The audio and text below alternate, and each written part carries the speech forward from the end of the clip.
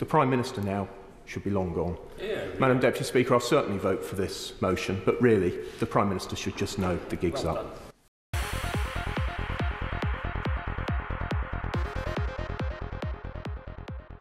Well, here we have it, ladies and gentlemen. We have a big day in Westminster, in Parliament. Obviously, at the time of me recording this video is about 3 p.m.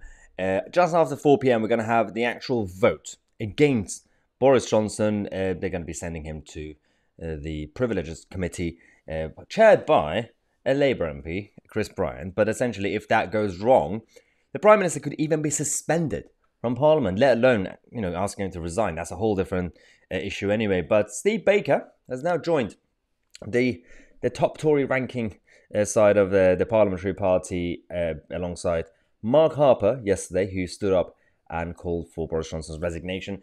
We were waiting for Steve Baker because we were wondering, interesting that Mark Harper and many others have now joined to send in the letters of no confidence. Baker was pretty quiet yesterday, so a lot of people were thinking maybe it's just a bubble. Maybe it's not going to happen. If Baker is not joining, then maybe it's not real. Well, things have changed. And I'm afraid I'm now in a position where I have to acknowledge that if the Prime Minister occupied any other office of senior responsibility, if he was a Secretary of State, if he was a Minister of State, a Parliamentary Under-Secretary, a Permanent Secretary, a Director General, if he was a Chief Executive of a private company or a Board Director, he would be long gone. Well, the interesting thing about Steve Baker calling for Boris's resignation is that he's going to explain the next bit, which I'm going to show you. He was also behind the move against Theresa May.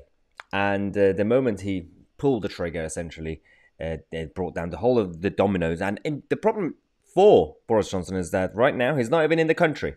He's in India. Similar to a problem that Margaret Thatcher had in 1990 when the move against stay in Parliament was happening, and she was actually in Europe.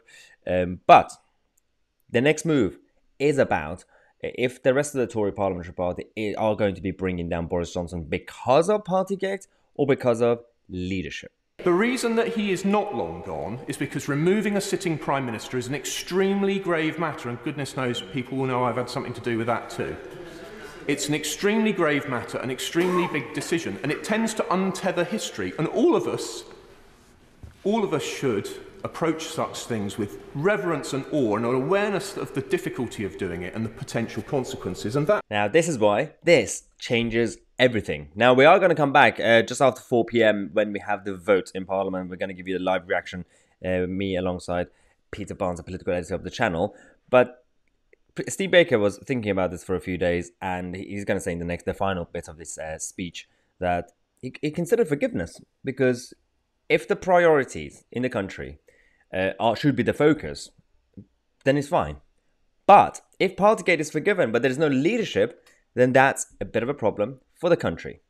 But I have to say now, the possibility of that really, for me, has gone. I have to say, I'm sorry, that for not obeying the letter and the spirit, and I think we have heard that the Prime Minister did know what the letter was, the Prime Minister now should be long gone. Madam Deputy Speaker, I'll certainly vote for this motion, but really, the Prime Minister should just know the gig's up. The gig is up, according to Steve Baker. This could be the beginning of the end for the Prime Minister, as opposed to what we were dealing with over the last 2-3 months, when it was just the Labour side pushing for him to go. This Privilege Committee, as I said, is also biased, of course. It's chaired by Chris Bryant.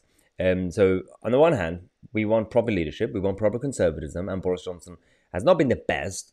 But on the other hand, if we're going to bring down Boris, let's make sure we don't really give the power to the other side, because they've been tweeting about all this all day, the Labour side and the Ramona side, Andrew Adonis, Chris Bryant, and all these other guys saying we are doing this quite openly, saying because we want to de-Brexit. And I'm not really sure. Just say rejoin. That's what you're trying to do. But they want to basically completely reverse the referendum result and many other things.